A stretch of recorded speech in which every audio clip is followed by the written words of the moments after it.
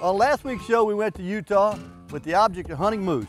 I got to go first because I've been wanting to kill a moose all my life. Ron's kind of indifferent about it, but now he's all excited because he saw what I did. What's the plan here, Tyler? Well, what we're gonna do, the moose we're gonna hunt today are gonna be up on top, more than likely, and we're just gonna glass each canyon as we go along, and that's what we're gonna do. And then we're gonna go sit on that pond. And then we will go sit on that pond and wait for one to come over and water. That sounds good.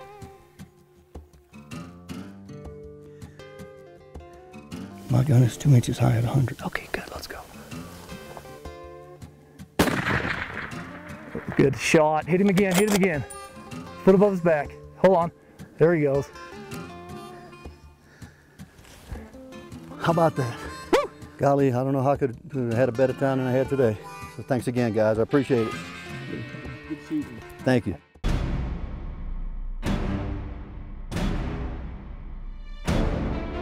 Any day in the woods with a firearm in your hands is better than a day behind the desk.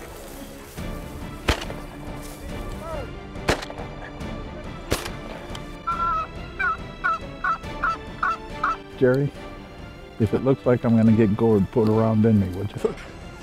I was thinking if they come after someone would trip you. How can you have all these hills without valleys, huh? Nice shot.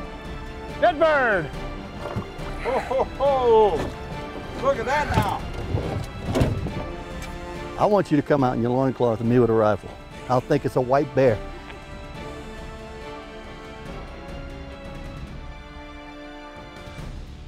In the Woods with Ron and Jerry is brought to you by Envirologic of Alabama, products that make sense for you and your environment.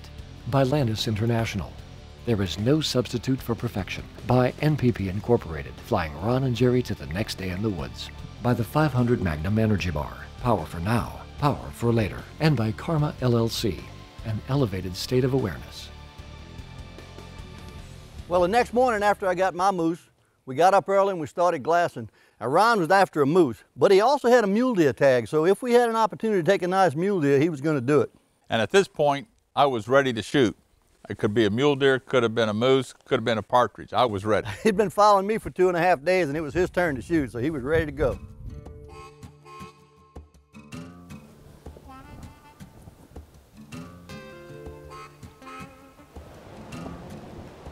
Get out of here.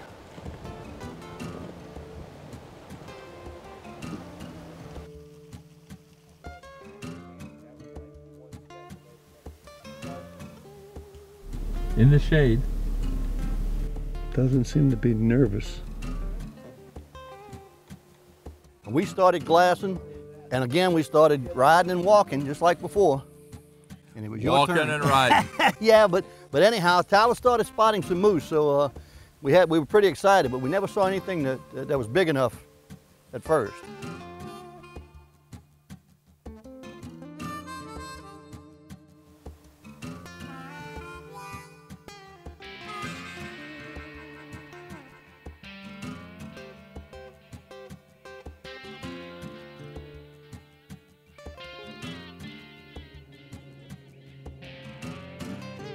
We drove around all day, we glassed, we got out and walked a little bit and glassed.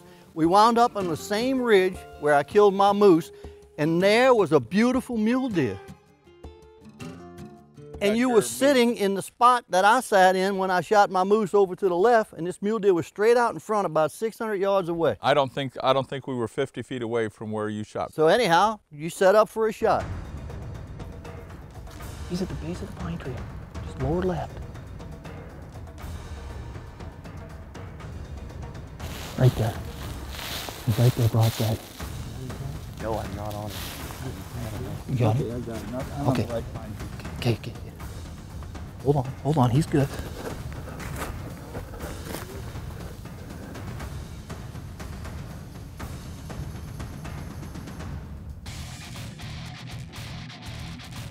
On this trip, Ron is using his Weatherby Mark V Alaskan that he purchased new in 2006. Chambered in .300 Weatherby Magnum, Ron uses the 180 grain boat tail soft point bullet from Weatherby. On his Weatherby, Ron uses a Z3 Swarovski optic scope with ballistic turret.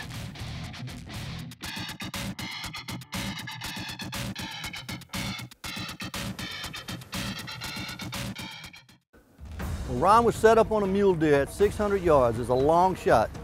Yeah, this would be the longest shot that I've ever taken in my life. Well, you know what? You got a steady hand though. Ron, you need help finding him? Oh, I've got him. Okay. Get him?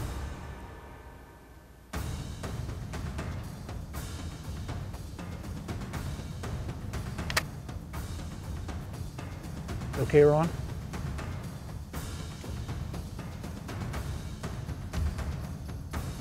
You have him, Ron? I would get steady, just really get steady, and then Tyler would say, Wait. "Are you ready?" Are you ready? Are you ready? Then he would say, "Wait."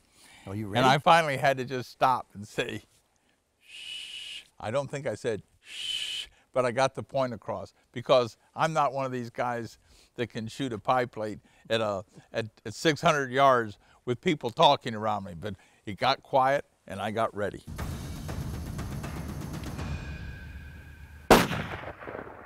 You got him, you hit him, you hit him. You hit him, hold on, watch him. You got him? Okay, there he is, Yeah, hold on. I'm on him. He's going down. He's gonna crash any second, man. He's hit hard. And Down. down. Keep the scope on him. I haven't even found him again. Watch him. He's still tumbling. He's dead. He's dead. He's dead. I got him. He's dead. Good shooting. That was one hell of a shot, a little over 600 yards. I just went down on the fourth bar on this Swarovski scope, 300 Weatherby Magnum, and I still can't see the deer that's down, but my guide, Tyler Scott, and our Tyron guy, Ty McFarland, say that he went down and he's dead as hell. So I'm just gonna have to take their word for it. What do you think, Bub? Great shot, bud. Great shot. Thank you. I don't think we need to hunt in the morning anymore. Let's just hunt the evening. That's generally the best luck we've had. Well, I figure, you know, we like to do things in the dark. Thank you, sir. Appreciate it very much. That was fun. That was a good shot. Put a moose in. Thanks, Ty. I would love to. That's a hell of a shot, I would love to put a moose down. Piled up deader than a doornail right there. Look, there are two of them fighting. No more close shots for Ron, you guys. Hey, if it's not 250 plus, Ron can't. I totally agree. I totally agree. That's a smoker. Yeah, he's a good buck. He's a good buck. He's probably 25, 26. Moose down here. I know, pretty good fighting.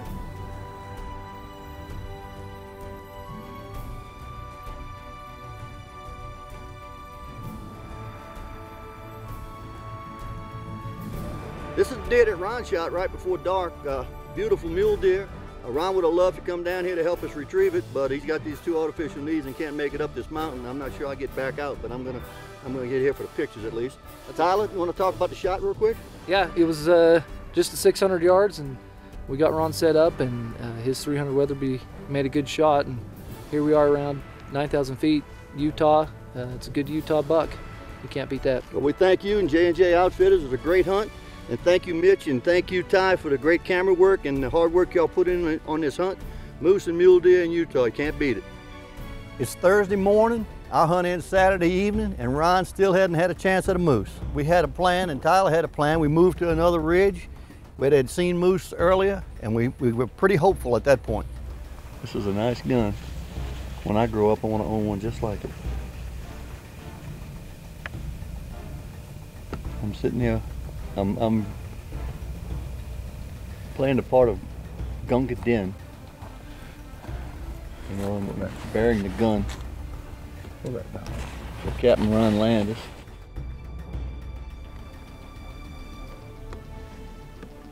Tyler Scott might be in the top 5 worst drivers I've ever ridden with. I think he's maybe top 2. We rode in some narrow little trails that you wouldn't take a dirt bike on in his vehicle, which we found out later was not his vehicle. Yeah, it was his wife's car. Well, he messed it up to a point where I'm pretty sure he had to get her another car by the time that was over, with the scratches on it and all the rough roads we went on. And it was scary. We went down some roads where, you know, I was sitting there calculating how many times we'd roll over before we hit the bottom, and somebody said, well, don't worry about dying in the crash, you're gonna die in the fire on the way down anyhow. Well, you know, Tyler Watson helped us find my moose. We happened on him on the ranch. As we were riding along, we happened on another J&J guide, Ricky Bangerter.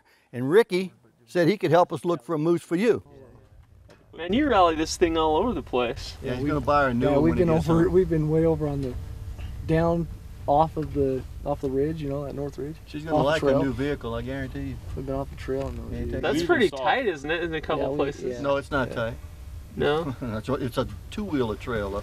No, by the signs of these Rocky Mountain pinstripes, I'd say it's a little tight. Rocky Mountain pinstripes. I'm gonna have to wax it a little bit. Dirt bike trail we've been on.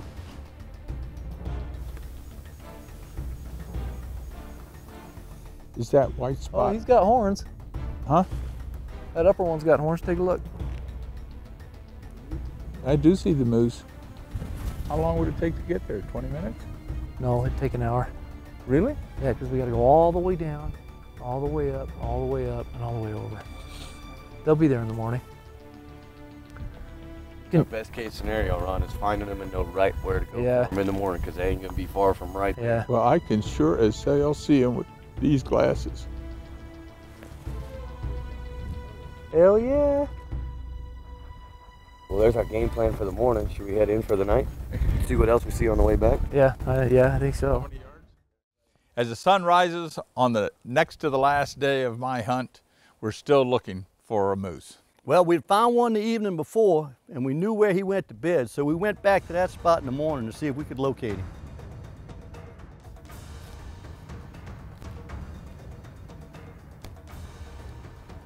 We've got 2 cows just down here.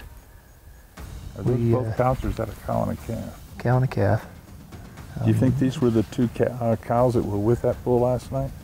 I don't know. I'm not sure. I knew the first one was a bull, but we couldn't tell about the second one. So we'll just look this area over real good. And, so in all probabilities, he's here somewhere. He should be here somewhere, but it's a warm morning, so more than likely he's probably bedded down. Nothing's really moving this morning.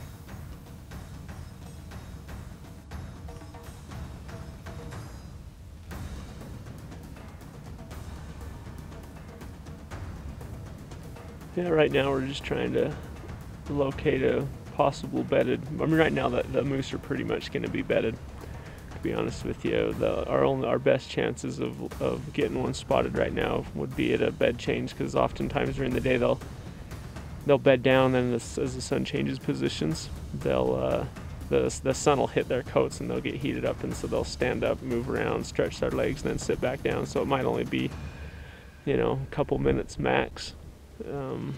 But we're just hoping to be looking in the right place when that happens so we can get one located. As the sun sets on the last day of our hunt, we've done nothing but glass and walk and drive and glass and walk and drive. Still no moose for Ron.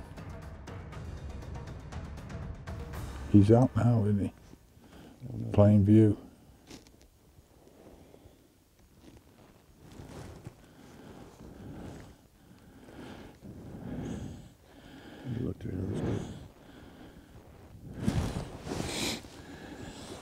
This is encouraging because all of them are going to behave the same.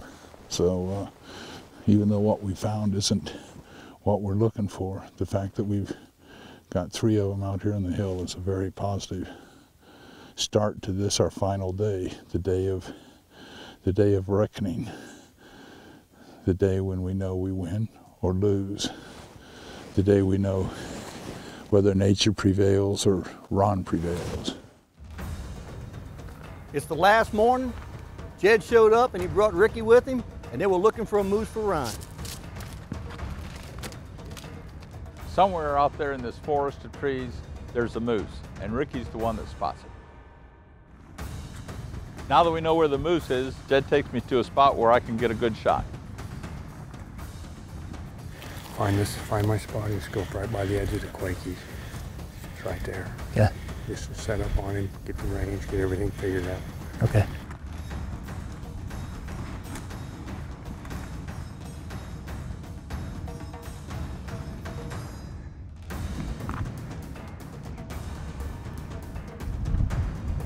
What's he doing right now? Let's just sit there looking downhill.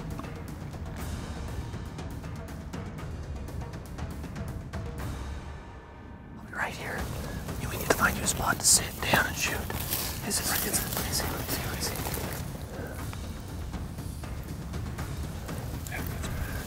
Yeah, see if you can get Sunny right there. Ron, just see if that's a good shot when he stands up.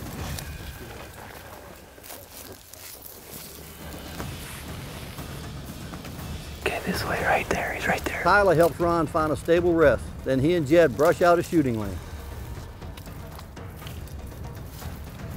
Ricky Bangler of J&J Outfitters came out here this morning along with Jed's family. They're out here all helping to try and find us a moose on this last day of our moose hunt.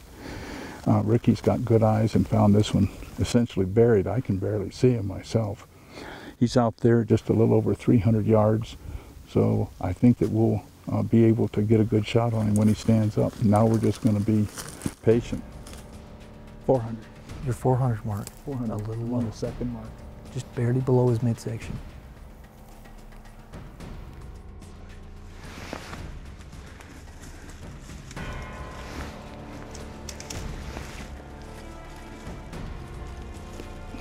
No, that's not it. He's up.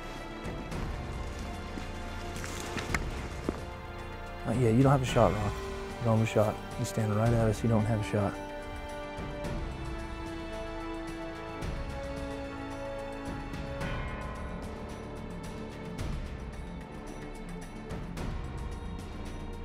I don't think he should shoot now, Ron. He's behind a tree. I see him. I know, but he don't have a shot now. We probably need to move up the hill so we can get a different angle. I'm good. I can get up.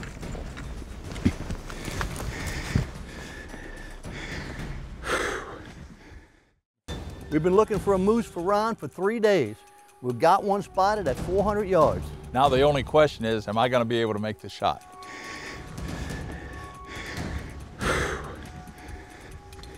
He's at 380, same situation.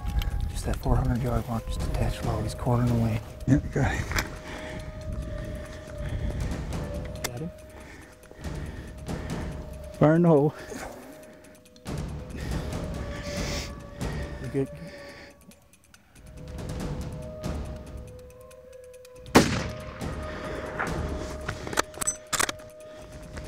Nah, I don't know. I think he smoked him. Hold on, Ron. Hold on. I'm just holding. I'm holding, but I'm holding on him. That's fine. 400 yard mark. I think he hit him. Yeah, he didn't. Yeah, I think he hit him.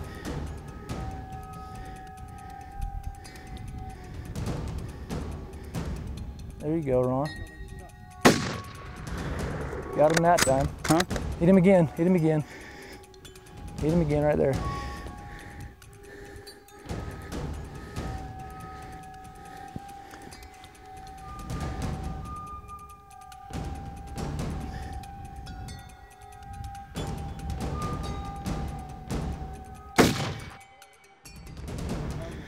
Yeah, you got him good that time.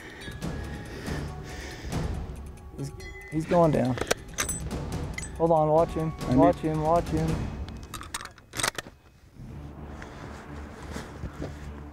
Tyler, thank you very much. It's been a long week for you, I know that. Ricky, thank you for finding the bull. We've been glassing all week and you came out here with your magic eyes. Jerry, you got yours a lot earlier than I did. But, well, Ron, you finally saw a bull moose that you could shoot, and you made a good shot on the third shot.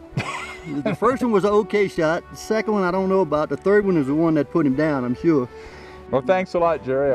I appreciate it very much. Great job. We've been here with J&J Outfitters in Utah for, what, 7 days tomorrow? It's a week, yeah. A week. We've been looking for this bull for a week. Yeah, we had a good time here. We got 2 nice bulls. I've been mainly walking around helping spot for the last 4 days since I got mine last Tuesday, but we've got 2 good bulls and it's a great time and really enjoyed it. Now the work begins. Now the work begins. We need to get out of the way. Thanks again, Jerry.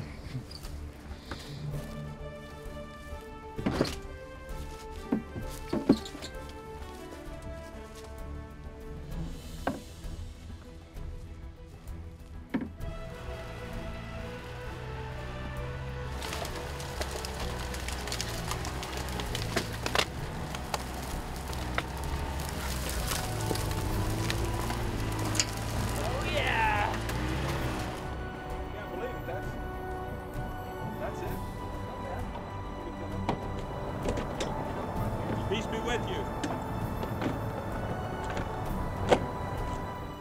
We've spent the last 7 days with J&J Outfitters in Utah. We had a great time. We each got a moose, and we couldn't have had a better time than that. I have learned how to glass and walk. Well, that's great. That's great. But watch us next week on In the Woods with Ron and Jerry. And don't forget to follow us on Facebook and Twitter. In the Woods with Ron and Jerry is brought to you by Envirologic of Alabama, products that make sense for you and your environment. By Landis International. There is no substitute for perfection. By NPP Incorporated, flying Ron and Jerry to the next day in the woods. By the 500 Magnum Energy Bar, power for now, power for later. And by Karma LLC, an elevated state of awareness.